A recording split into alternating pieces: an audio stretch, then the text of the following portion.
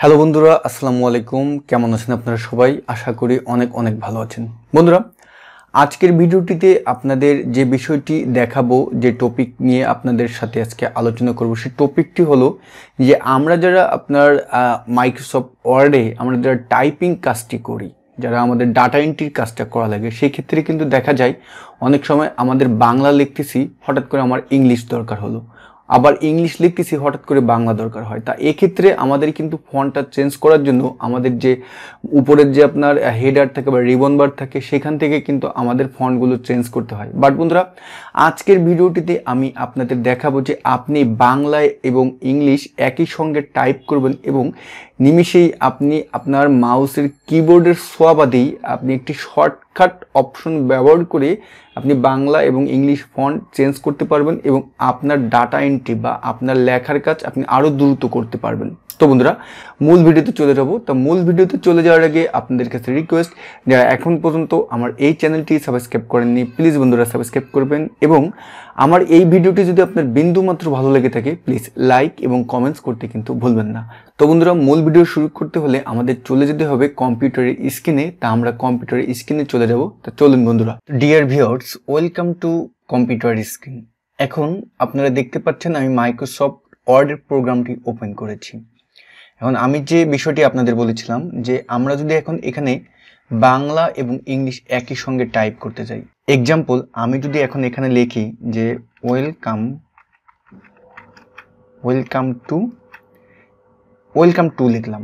এখন আমি চাচ্ছি এখানে আমি বাংলা লিখব, welcome to Tanvir academy. Tanvir একাডেমিটা এখন আমার বাংলা লেখা দরকার।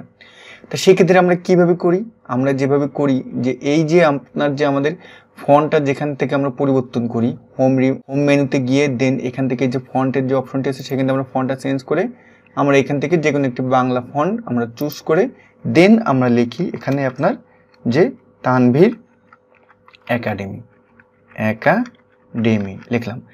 আবার যদি আমার ইংলিশ লিখতে চাই, ধরেন ওয়েলকাম টু তানভীর একাডেমি, আবার চাচ্ছি আমি ইংলিশ লিখতে, সেক্ষেত্রে আমার এখানে দরকার কি হয়, আবার আমার এই যে উপরে গিয়ে ইংলিশ ফন্টে ক্লিক করে দেন আবার আপনার ইংলিশ লিখতে হবে।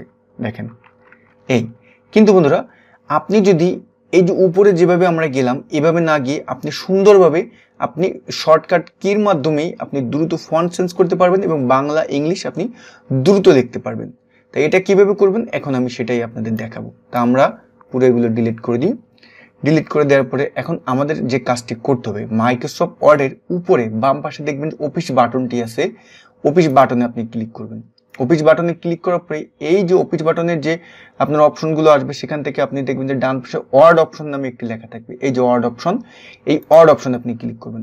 ওয়ার্ড অপশনে ক্লিক করার পরে আপনার সামনে যে ডায়লগ বক্সটি আসবে সেখান থেকে এই যে ট্যাবগুলো আছে পপুলার ডিসপ্লে, এখান থেকে আপনি পপুলার ট্যাবে ক্লিক করবেন। পপুলার ট্যাবে ক্লিক করার পরে বা ডান পাশে দেখবেন যে এখানে কতগুলো আপনার চেকমার্ক বক্সে আপনার টিক মারা অপশন অবস্থায় থাকবে। তা সেখান থেকে যে show developer tab in the ribbon বার, যদি আপনার এই অপশনটিতে আপনার টিক মার্ক দেওয়া থাকে তাহলে তো ভালো, আর যদি টিক মার্ক না দেওয়া থাকে তাহলে আপনি এখানে টিক মার্ক ক্লিক করে দেন আপনি ওকেতে, নিচের এই ওকেতে ক্লিক করে আপনি বের হয়ে আসবেন। তাতে আপনার সুবিধাটা কি হলো, আপনার যে এই যে রিবন বার আছে, যে মেনুগুলো আছে, home, insert, page loud, reference, এখানে দেখবেন যে ডেভেলপার এই অপশনটি আপনার চলে আসবে। স্বাভাবিকভাবে বাই ডিফল্ট কিন্তু মাইক্রোসফট ওয়ার্ডে আপনার এই ডেভেলপার অপশনটি থাকে না। তা আপনারা এভাবে ডেভেলপার অপশনটি নিয়ে আসবেন। তা ডেভেলপার অপশনটি নিয়ে আসার পরে ডেভেলপার এই অপশনে মেনুতে আপনারা ক্লিক করবেন।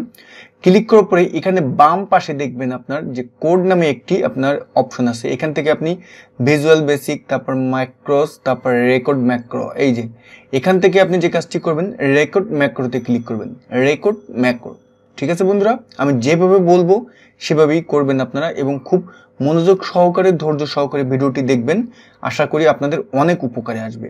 বন্ধুরা, রেকর্ড ম্যাক্রোতে ক্লিক করার পরে এখান থেকে আপনি যে কাজটি করবেন, এই দেখেন আপনার সামনে একটি ডায়লগ বক্স চলে আসবে, সেখানে আপনার ম্যাক্রো 3, বন্ধুরা আমার যেহেতু আগে ম্যাক্রো আপনার ওপেন করে আসছে এই জন্য আপনার এই যে ম্যাক্রো নেমটা চলে আসছে, ম্যাক্রো 3 আসছে। আপনি এখানে আপনার ম্যাক্রো নেমটা আপনি যে কোনো নাম দিয়ে আপনি সেভ করতে পারেন, যেহেতু ম্যাক্রো 3 আসছে ম্যাক্রো 3ই থাকুক। দেন আপনার এখানে আপনার হয়তো বা ম্যাক্রো 1 2 3 যা আসতে পারে আসুক, এটা একটা নেম। তারপরে আপনি এই যে দেখবেন যে আপনার বাটন নামে এবং কিবোর্ড নামে আপনার দুটি অপশন আসবে। এখান থেকে আপনি ক্লিক করবেন কিবোর্ডের উপরে আপনি ক্লিক করবেন। কিবোর্ডে ক্লিক করার সঙ্গে সঙ্গে আপনার সামনে আরেকটি উইন্ডো চলে আসবে।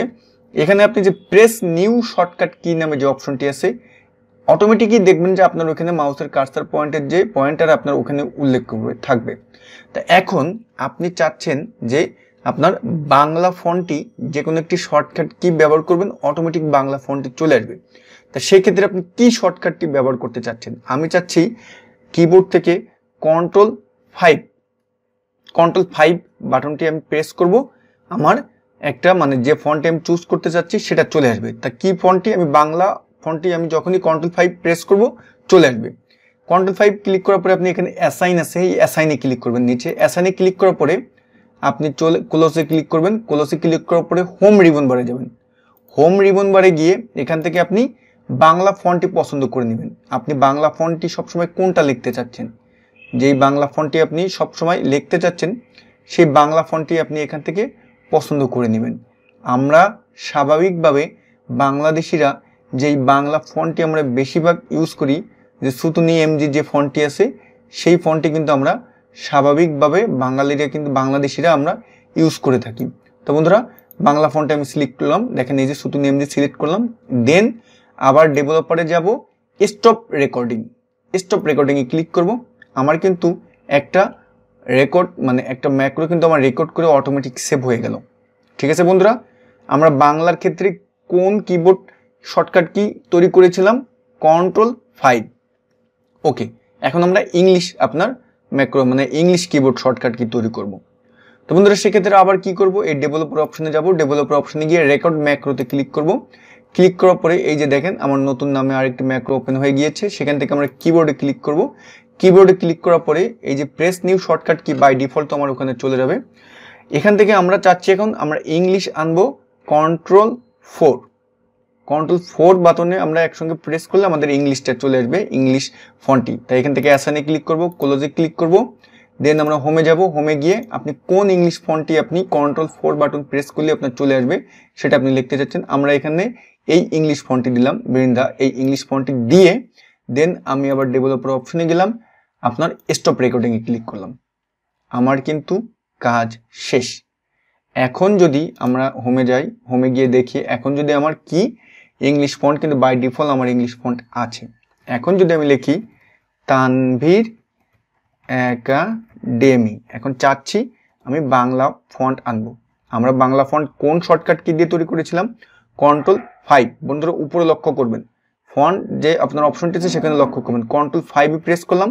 দেখেন বন্ধুরা, উপরে আমার বাংলা ফন্টে কিন্তু অটোমেটিক চলে আসলো, সুতুনি ইএমজি চলে আসলো।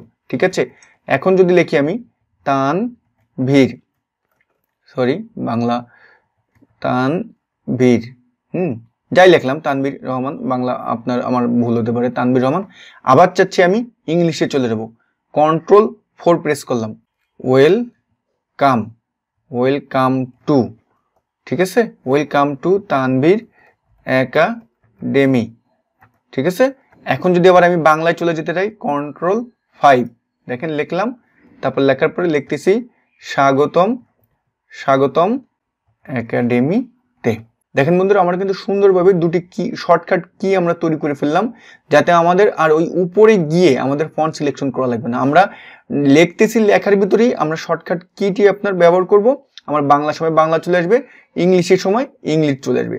তো বন্ধুরা, এতক্ষণ পর্যন্ত আপনাদের তো আমি দেখালাম যে কিভাবে একটি রেকর্ড ম্যাক্রো ওপেন করে আপনি সেখানে আপনার বাংলা এবং ইংলিশ ফন্ট রাইট করার জন্য আপনি শর্টকাট কি তৈরি করতে পারবেন। তো এখন কথা হলো, আমরা তো একটি পেজের জন্য একবারই আমরা রেকর্ড ম্যাক্রো ওপেন করে আমরা শর্টকাট কি তৈরি করতে পারবো।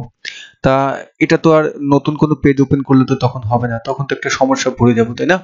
তা সেক্ষেত্রে আপনাদের একটি আমি টিপস দেখিয়ে দিচ্ছি, সেটা হলো যে আপনারা নতুন কোনো পেজ ওপেন করলে তখন আপনি ওই যে উপরে যে রিবন বার আছে সেখান থেকে ডেভেলপারে যাবেন।